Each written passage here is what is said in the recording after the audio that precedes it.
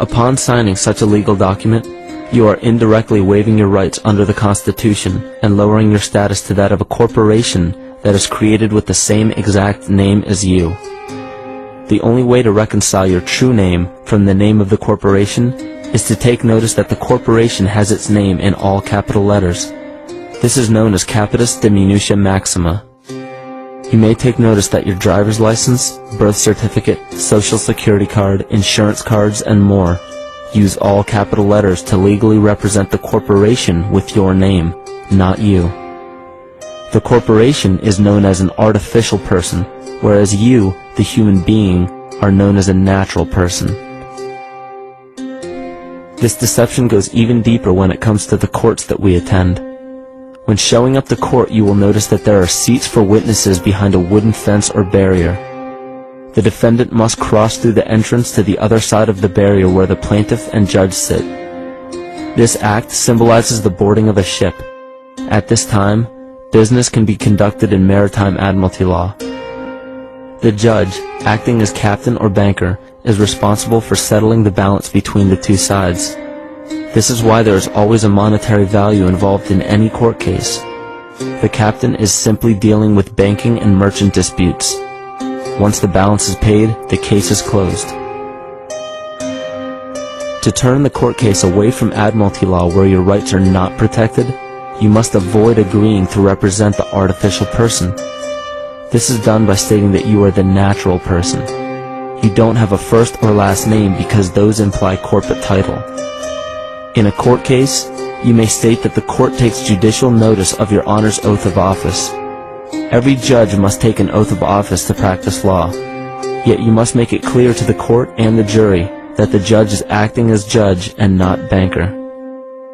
Remember that you are a natural human being of the earth. You are not governed by anything but your own consciousness. Laws are created within a society. The society that created the laws we see being enforced today is called the Law Society. Yet the most beautiful part of this entire deception is the fact that we are not part of the Law Society, so their laws do not apply to us.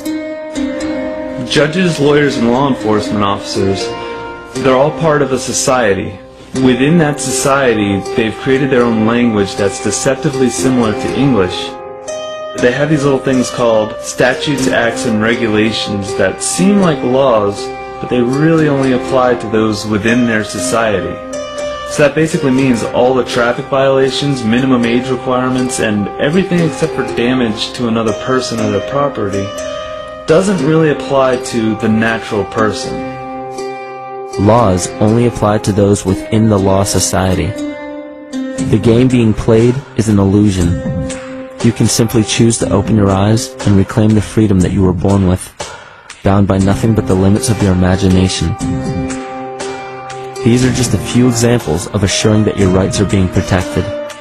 By far, the most important line of defense against this deception is to be aware of the perversion of language, and be absolutely aware of how you form your beliefs and concepts.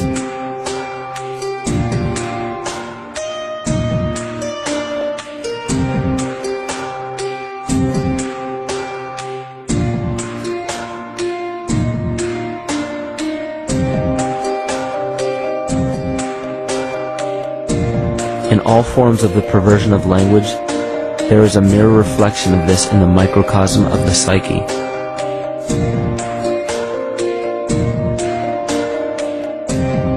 And the problem I see with humanity today is we don't truly know ourselves anymore. We have the 9-to-5 job, we have the house, the children, the bills, the television, the hobbies, and the errands that we run every single day, and we eventually begin to believe that this is who we are. But who are we beneath the job title, beneath the status of mother or father, theist or atheist, Republican or Democrat, black or white, man or woman? Who are we?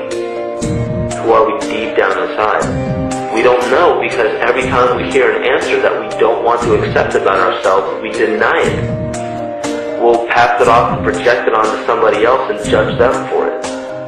This is repression, and we see what repression do to us on an individual level, but what about on a collective level of humanity?